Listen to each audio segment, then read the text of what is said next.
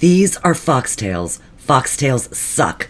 Foxtails are a weed found in the western half of the United States and can become embedded in a pet's skin and cause some serious issues. Even worse, they can be hiding under matting, especially between the toes. Us groomers have to make sure to check between the toes and pull them out. So what I'm doing is using my curved safety scissors and carefully cutting away any matting.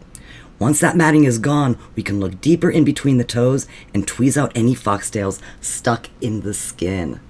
We also have to make sure to be very thorough because these foxtails can be embedded very deeply.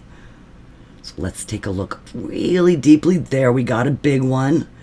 All right, but even though we got it, we got to be thorough, keep checking. And yeah, baby, here it is. Got it. Guys, thank you so much for watching. Thanks for subscribing. Click that thumbs up if you like it. See you soon.